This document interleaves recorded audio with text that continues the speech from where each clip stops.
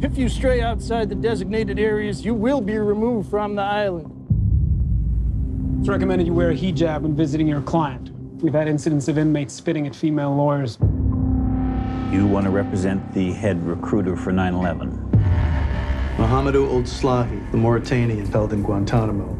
He recruited the guys who flew your friend's plane into the South Tower.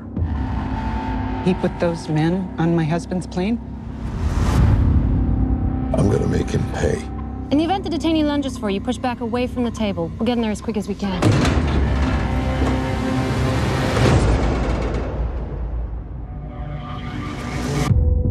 I'm Nancy Hollander. This is my associate. We wish to represent you. We are seeking the death penalty, but if we miss something, this guy goes home. Let's get to it. Call this number.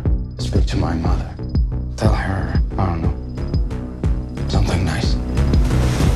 The U.S. government is holding upwards of 700 prisoners in Guantanamo. Since when did we start locking people up without a trial in this country? That's a lot of case files. The prosecution won't show us the evidence they have against you. It's all redacted. You got a problem, take it up with the government. All my time here, I've been told you are guilty. Not for something that I have done, but because of suspicions and associations. I am innocent. He has been interrogated. He has been held against his will for 6 years without a single charge being laid against him. Doesn't it bother you at all working for someone like this? I'm not just defending him. I'm defending the rule of law. You haven't seen what I've seen. Where I'm from, in Mauritania, we know not to trust the police. But never did I believe that the United States of America would use fear and terror to control me. A couple sleepless nights, that's all. I've never been part of a conspiracy, but I'm starting to think this is what it must feel like to be on the outside of it. You're overthinking this. Either wear the jersey or get off the field. You need to tell me what happened to you. I can't defend you. Do you understand that? You asked me to set fire to this place, but I'm still sitting.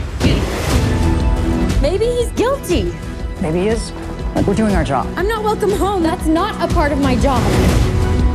If I'm wrong, when it comes to my reckoning, I'm the one that'll have to answer for it. What makes you think you're any better than the rest of us? I don't think I'm better than anybody else. That is the point. For 8 years, I have been dreaming of being in a courtroom. Now that I'm here, I'm scared to death.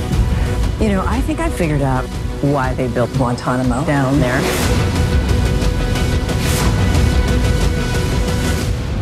My client, he's not a suspect. He's a witness. Mr. Slahi, would you please raise your right hand and repeat after me? The Mauritanian.